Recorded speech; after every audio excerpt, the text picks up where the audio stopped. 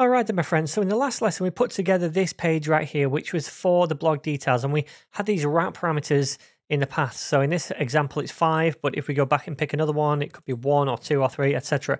Now this is good, but what if we were to land on a page with an ID of like 7, 8, 9? We know that doesn't exist. If we click on this, we're still going to get this component, but the fetch is going to fail, and we don't have any data to show to the user in the browser.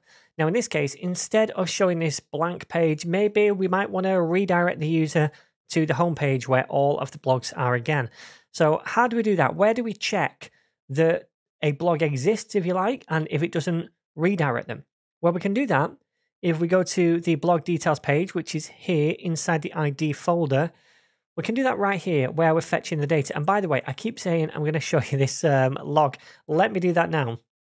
We did it for the index page as well. So let's go to the home page, home, right? Now, if I open up the terminal over here and go to our process, you can see fetching the data right here.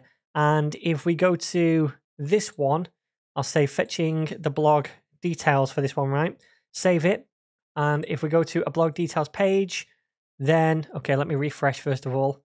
Yep, if we go to a blog details page, then we can see fetching the blog details. So that's all working. Anyway, back to checking if this exists, and if it doesn't, then we want to redirect the user. Well, we're going to check that in between this response and data, because when we get the response, we have a property on that called OK. And if response.OK is true, then it means it successfully grabbed the data for us.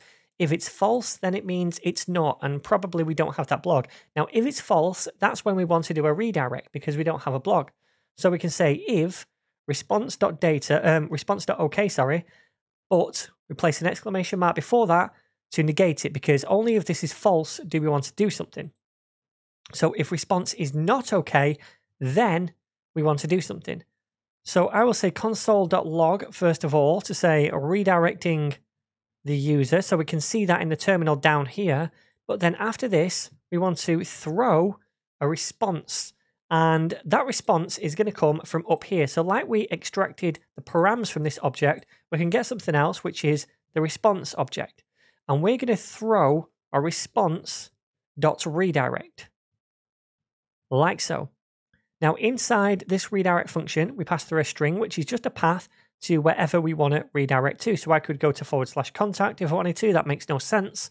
We'll just go to /, which is the home page. So now if a blog doesn't exist, then we're going to redirect the user back to the home page. So let me go to the home page again. First of all, refresh. I'm going to click on one of these. Yeah, that still works. Click on another. They all still work. However, if I go to one that doesn't exist, like 7, 8, 9, then it's not going to exist. But this time we don't get that empty page. Instead, it just says, okay, well, I'll redirect you then back to the home page because that blog doesn't exist. All right. And just to show you this in the terminal, if we take a look right here, we can see redirecting the user. That happened when we went to one of these pages that doesn't exist. So /blog /ABC doesn't exist. We can see redirecting the user and it goes to the home page. Awesome. So dead quick lesson. Just wanted to show you how we can redirect the user if something doesn't exist.